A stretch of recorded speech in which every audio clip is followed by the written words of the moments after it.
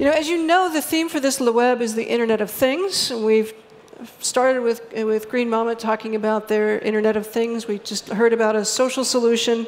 This next company kind of combines that to create a social network of things. So please welcome Lyncos Technologies. Hello, good morning everyone. My name is Javier-Marc. I am one of the co-founders of Lyncos. Let me start saying thank you to all of you because this great chance to present our company here. It's an amazing opportunity for us. So thank you very much. I am sure we all hear about the potential evolution of Internet of Things during the next years. But for sure, we will face that we will have every time more and more things connected to Internet. This, of course, may bring us a lot of opportunities for business and new challenges in the technology part of the question. So let's see one of the classical examples of what Internet of Things may bring us in the future, starting from our table clock that will connect to our bed to order it to vibrate to wake us up, or our pillow that will detect when we wake up and order our shower to switch on, and of course our closet that will suggest our clothes of the day according to the weather forecast or our agenda. So this is just a simple example. But what is important to think about is that every time we will have more and more objects connected to Internet. So the real question here is how they will communicate one to the other, how the clock will order the bed to wake you up. And of course, only the capability of each of them to connect to his own server will not be enough. We will need much more than that. We will need the interconnection of these servers and all these things in order to offer the final users a very simple applications to handle and to manage his social network of things. Thank you. So I bring here another simple example. This is a simple tabletop lamp which was connected to Internet and to our platform with links. If I touch one of them, the other one over there is reacting. So I can change the color again or switch it off. And more than that, both lamps are connected to our server and to Twitter. So if you send us a tweet, you will see that they will make a short performance. This is a very simple example. It's not very exciting really, but let's think what is behind of this. In every of these lamps, we include a small circuit with some connection drivers that allow to control every of the inputs and outputs of the thing. Someone is tweeting. So when an event is detected, it connects through a protocol to our server. We have the capability to communicate with other devices, objects, and social network. And of course, in the top of all these developments, we have a very simple to use interface that allows the users to connect their things and to give simple orders to them. And basically, this is Links. So it's a complete platform that allows the interoperability of objects connected to the cloud. So connecting things to this system, you will be able to hear, to speak with the object, and to give order to them in a very easy and natural way. That's why some months ago we decided to create the company, because we really think that there will be an increasing necessity and needs in the market, and that we could have a good solution for that. So we will work very hard in order to convert Links in one of the reference platforms for the interoperability of the things in the net. Our business model is based first in the manufacturers.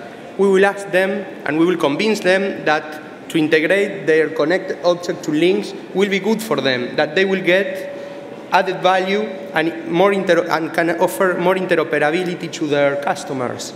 And of course, we expect with this added value, we will get money for that.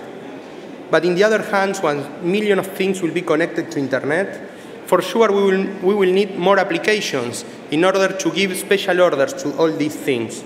For that, we will provide to any developer in the world enough applications and technologies to develop applications for these connected things in our platform.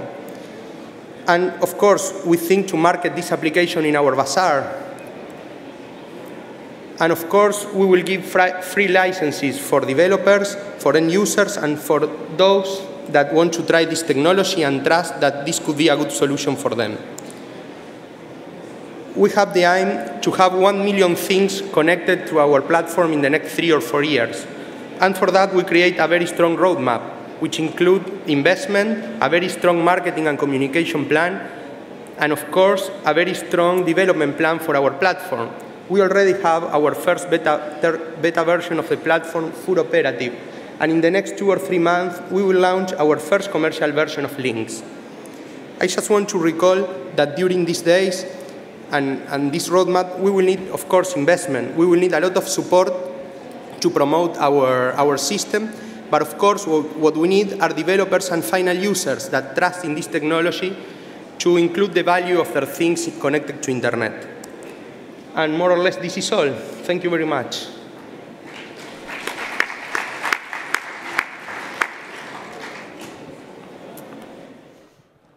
All right, you're beating me to the punch here. I'm going to give you that. Thank you for your efficient demonstration, your presentation, and we'll turn it over to the judges.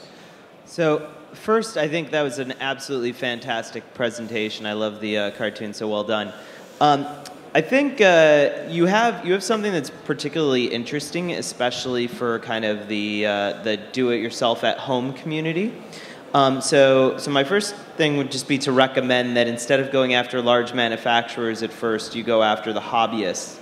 But my biggest question is around how do you actually grow these sorts of platforms? Namely, you're not showing a best-in-class device yourself. You're not building out one example that demonstrates the value of your platform. You're going straight after kind of large companies that might not necessarily want to sign deals with an unproven startup.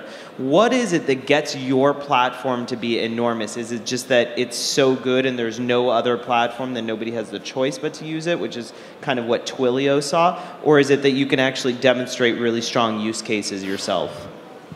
Okay, this is part of our strategy, okay? So we will provide with our own link port what we call this circuit, but the platform is prepared to connect to any kind of device that have a driver on that. So nowadays, for example, we have connection already with the platform as it is, with BlackBerry, with Arduino, with Raspberry Pi, sorry, and many others, and of course to our one. But this is the key here, is that the development that we have done, it's enough open to allow any kind of device with a certain logic circuit to include a driver, a special driver to connect to our system. So this is one of the key aspects of our company. We want an open platform, it's not a closed platform, that will allow the interconnectivity of a lot of different kind of things. And the second thing that is important here is that we will give to any developer in the world all the tools to create applications for this platform. So this will allow the community to grow and the interoperability and the interconnection of a lot of things together. I don't know if this is more or less. Okay. Tom? I can understand that you build a platform that developers can link into. How do you also make it user-friendly enough and sort of consistent enough that end users know how to do things on it? We are working on that, but of course, it will not be easy. But we will focus on that. I suppose the consistency across all those different apps. Yes, there will be two different levels. In one level, we will have all the platform, and in another level, in the top of that, all these applications that can be developed for every developer or every user in particular, if they want. So with this platform, even a normal user can create and can see in the platform his object connected to the platform and give very simple order for that. If we evolve, someone can create an application to simplify that, which will be compatible with our platform. So we expect that the developers that will come in the future will work on that too, to offer very simple solution to the users for some niche applications. Good. Tom? So what would be the cost to the consumer? We really don't know yet. We are working in our business model, but what we know is that some manufacturers will have to pay if they want to integrate our link port in their objects, or they have to pay for accessing to the system of the platform if they use their own circuit and our drivers. But we don't have really clear enough the business model related to payments and so on. We are studying and working hard on that. Do you know yet, have you yet thought of a kind of what is going to be, perhaps it's the lambs, but your killer app that shows off your platform that could lead to rapid adoption? It feels like you need some vertical or some focus initially. Yes, of course. And we are under negotiation with several companies that wants to integrate links in their products that they plan to launch during next year. But we don't have enough confirmation to tell you now. But some of these companies we are negotiating, it's going to the streaming of internet in the web, another one for simplify some things at home. But we are looking for this great alliance, and we have some contacts already open for that. Okay, we'll take one really quick question if you'll promise a really quick answer. Okay. Go. I think what you're hearing kind of collectively from us is that whereas this is a really strong engineering platform, there's still kind of that marketing pitch. Like, how do I just sell this to people, right? Have you thought about, like, what's the angle to my mother about what you're doing? Yeah, okay. We expect with this platform to allow your mother or anyone to have in a very integrated way all the things connected one to the other. It's a very simple way to integrate things from different manufacturers. This is the aim. The short answer to the question is hire a great marketer, okay? That's the answer he's looking for, right? That's true. Brilliant engineers need a great marketer. Go see them if you have the job for them. Thank you very much. Thank you very much.